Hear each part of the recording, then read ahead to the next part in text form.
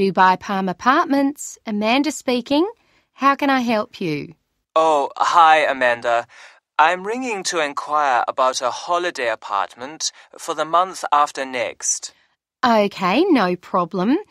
Let me get your details first, then I'll tell you what we've got. Is that all right? Fine, go ahead. Okay. Can I have your name first, please? Yes, it's Leo Blücher. That's Leo. That's my first name.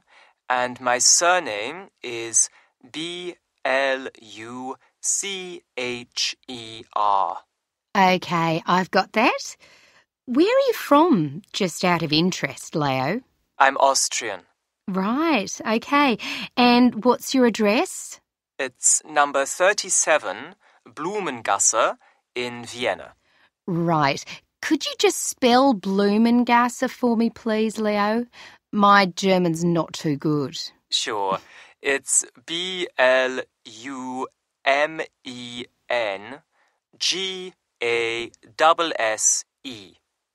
Great, thanks. And what's the weather like in Vienna at the moment? It's pretty grey and rainy, I'm afraid. Hope it's better in Dubai. Yes, it's lovely at the moment. Sunny and warm, but not too hot. Now, can you give me your phone number? Yes, it's 4312 11057. Great. So, you're looking for a holiday apartment, Leo. How many people is it for? Just yourself? No, there'll be 4 of us, 2 adults and 2 children. Fine. And when would you like it from? Ideally from the 1st of January. January the 1st. Okay. I'll have a look and see what we've got. How long would you like to stay? Well, it depends a little bit on the price, but I think that about 9 days would be perfect. Fine. And talking of prices, what would be your maximum, do you think? Well, I've looked on the internet, but I don't know if I'm being realistic if I say 200 euros per day. Things seem to range from 150 to well over 400. Well, it depends where, of course, but I think we could probably find something for you at that price. Great. There are various other things, though. Our children are quite small, and we don't want to take them to restaurants all the time. So one thing we'd really appreciate is a fully equipped kitchen so we can do some cooking. Yes, I completely understand. Do you have any other special requirements? Yes, we live in the city centre, hundreds of miles from the sea, so we'd really like to be able to see it from our apartment. Okay, I'll note that down. All our apartments come with air conditioning and central heating, by the way. Oh dear, one thing I don't like is the noise of air conditioning in the background. Can you make sure it's as quiet as possible? Yes, I'll look into that. Anything else? Yes, just one more thing. We'd like to hire a car while we're in Dubai, so we'll need to have a parking space, I think. We don't want to have to walk a long way from the car to the apartment. I think you're quite right. I'll look into all these things and make a list of possible apartments. Do you have an email address so I can send them to you?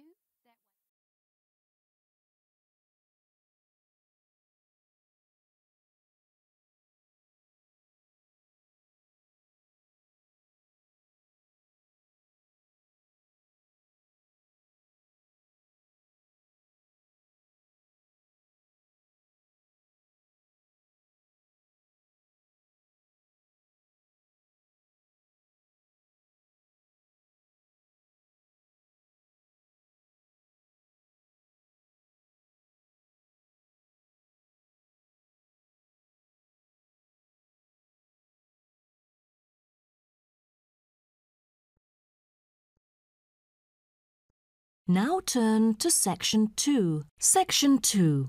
You'll hear a talk between a host and a professor called Alison Downing about cocoa beans. First, you have some time to look at questions 11 to 16.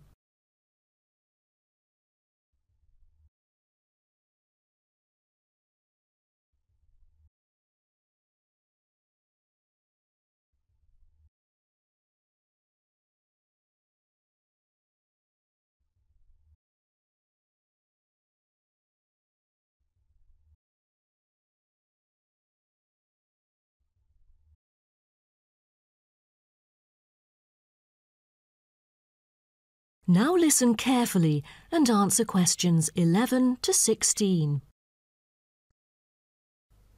Hello and welcome to today's talk. Here with me is the famous botanist, Professor Alison Downing. So, Alison, tell us something about cocoa beans. Cocoa beans, also called cacao beans, are the primary constituent in making chocolate, grown in tropical areas in South and Central America, West Africa and Asia. The cocoa tree is often raised on small family-owned farms. When the harvested pods are opened to expose the beans, the pulp and cocoa seeds are removed and the rind is discarded. The pulp and seeds are then piled in heaps, placed in bins or laid out on grates for several days. During this time, the seeds and pulp undergo a process called sweating, where the thick pulp liquefies as it ferments. The fermented pulp trickles away, leaving cocoa seeds behind to be collected. This is when the beans are harvested, and then the bags holding them are ready to be transported. But the most important step in processing the cocoa bean is cleaning it. Once the beans are unloaded from the railroad cars, the packages are opened and then weighed by machines. Then the pods are split and the seeds or beans are covered with a sweet white pulp or mucilage. On arrival at the factory, the cocoa beans are sorted and put in a hopper to be cleaned more rigorously. The wet beans are then transported to a facility so they can be fermented and dried. They are fermented for 4 to 7 days and must be mixed every 2 days. They are dried for 5 to 14 days, depending on the climate conditions. The fermented beans are dried by spreading them out over a large surface and constantly raking them. Then the beans are ready to be roasted. Now, roasting takes place at a high temperature and then the beans are boiled in a heated chamber. During the roasting process, the beans will be expanded and cracked. But prior to this, the beans are trodden and shuffled about using bare human feet. During this process, red clay mixed with water is sprinkled over the beans to obtain a finer colour, polish and protection against moulds during shipment to factories in the United States, the Netherlands, the United Kingdom and other countries. Now, back to what I was saying. After the beans are cracked, they need to be cooled. Then the roasted beans are sealed in pockets. Before you hear the rest of the talk, you have some time to look at questions 17 to 20.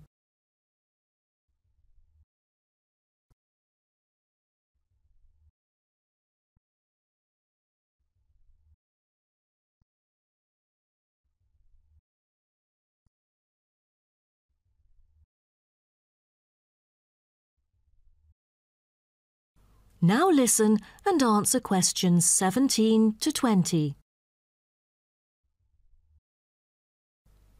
Wow, that is not a simple process, is it? But someone told me that different roasting levels of coffee can lead to different kinds of flavours. Yes, roasting coffee transforms the chemical and physical properties of green coffee beans into roasted coffee products. The roasting process is what produces the characteristic flavour of coffee by causing the green coffee beans to change in taste. Unroasted beans contain similar, if not higher levels of acids, protein, sugars and caffeine as those that have been roasted, but lack the taste of roasted coffee beans due to the Maillard and other chemical reactions that occur during roasting. The vast majority of coffee is roasted commercially on a large scale, but small-scale commercial roasting has grown significantly with the trend toward single-origin coffees served at specialty shops. Some coffee drinkers even roast coffee at home as a hobby in order to both experiment with the flavour profile of the beans and ensure the freshest possible roast. So here, I'm going to introduce some of these roasted coffee beans and their special flavours. Now, the first crack is lighter bodied and has a higher acidity level with no obvious roast flavour and is popular for its special mild taste. This level of roast is ideal for tasting the full original character of the coffee. The green beans are raw, unroasted coffee beans. They are strictly hard beans with a smoky flavour and are slightly acidic. We've also got French roast, and the flavour that comes across in French roast coffee usually has more to do with the roasting process than the actual quality of the beans. By the time the beans are dark enough to qualify as French, most of their original flavour has dissipated. In its place come the flavours of caramelising sugar, bittersweet coffee, and often a bit of chocolate. And finally, espresso smoky. That is, coffee brewed by forcing a small amount of nearly boiling water under pressure through finely ground coffee beans. Espresso is generally thicker than coffee brewed through other methods, has a higher concentration of suspended and dissolved solids, and has creamer on top. As a result of the pressurised brewing process, the flavours and chemicals in a typical cup of espresso are very concentrated. Espresso is also the base for other drinks, such as cafe latte, cappuccino, cafe macchiato, cafe mocha, flat white or cafe americano. That is the end of section 2. You now have half a minute to check your answers.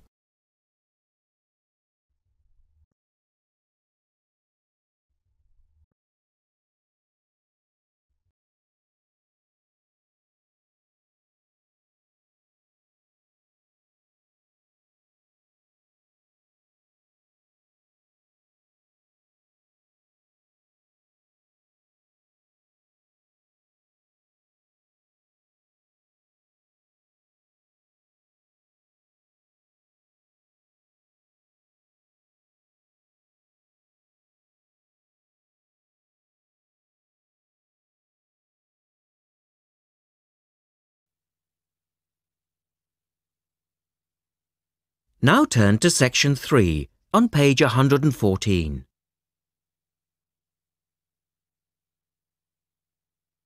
Section 3. In this section, you will hear an interview with a wildlife specialist called Alison Sharp talking about bears. In the first part of the discussion, they are talking about the history of the bear.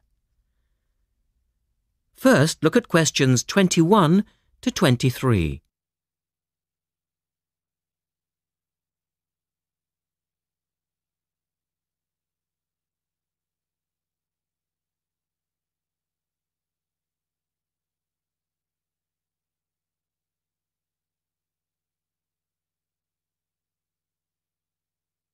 Now listen to the first part of the interview and answer questions 21 to 23.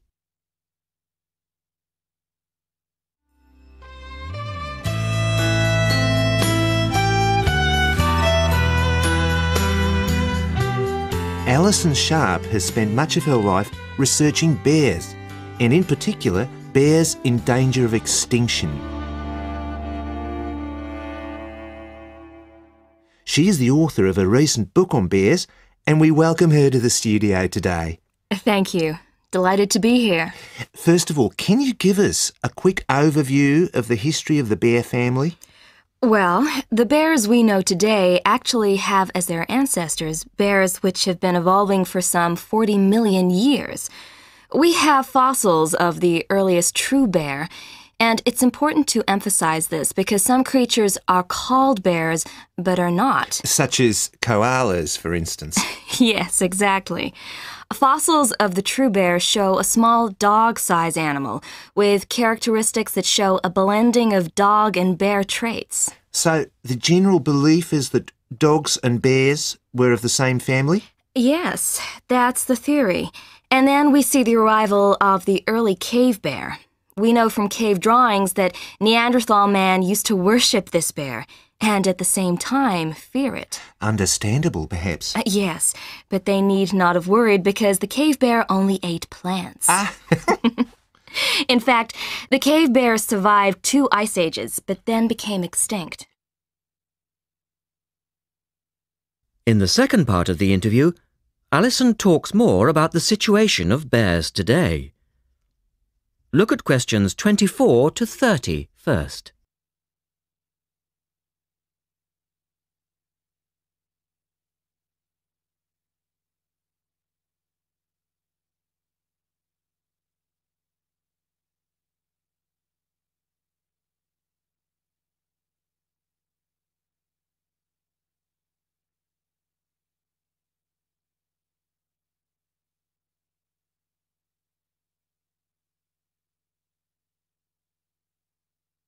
Listen carefully and answer questions 24 to 30.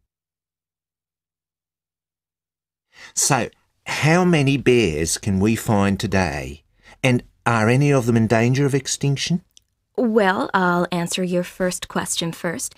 There are 8 species of bear in all, among them the American black bear and the brown bear, from which evolved the newest species of bear, the polar bear. So, how old is the polar bear? Oh, he's a relative newcomer, just 20,000 years old. And could you tell us a little about them? Which is the largest bear, for instance? Well, the largest bear existing today is either the polar bear or the brown bear. Right. Don't we know? Well, it depends which criteria you use. The polar bear is the heaviest. The male weighs up to 1,500 pounds, but his narrow body actually makes him look smaller than the much more robust brown bear. So, the brown bear appears the biggest. Yes. And the smallest? Well, the sun bear is the smallest of the 8 species. They only weigh between 60 and 145 pounds. That makes him a comparative junior. Yes. And then next we have the so-called giant panda.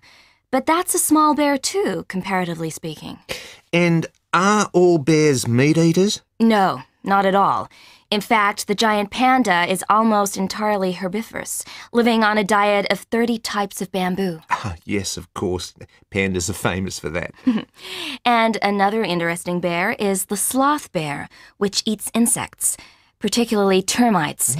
He can turn his mouth into a tube and suck the insects out of their nests. So, going back to my second question, are bears really in danger of extinction? Yes, indeed, they are. The sun bear in particular, as they've been hunted almost out of existence. And the habitat of the panda is also being reduced on a daily basis. Can anything be done to reduce the threat to these endangered species? I know, for instance, that it's very hard to breed bears in captivity. Yes. Well, I think that by raising people's awareness generally, we can reduce conflict between humans and animals.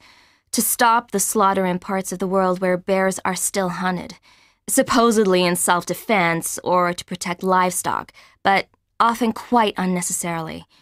And we can also encourage governments to preserve the natural environment of the bear, rather than allow the areas where they live to be systematically destroyed in the name of progress. Yes, of course. And in addition to these global efforts, all profits from the sale of my book will go toward the United Nations Bear Protection Program. That's wonderful. And with the news coming up, thank you for your time, Alison, and best of luck with the book. Thank you very much. That is the end of section 3. You now have half a minute to check your answers.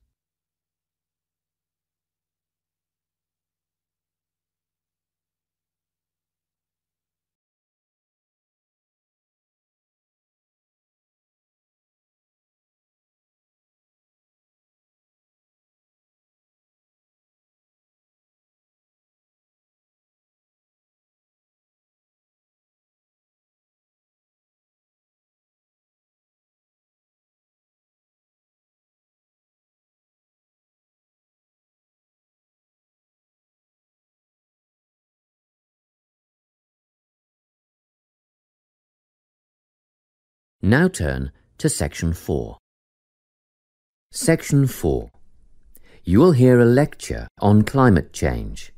First, you have some time to look at questions 31 to 40.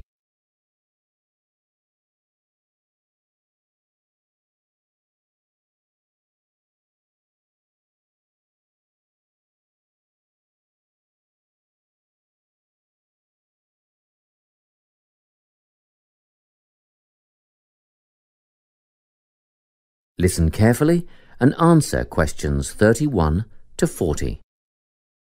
This lecture in environmental studies is on the topic of human influence on climate change.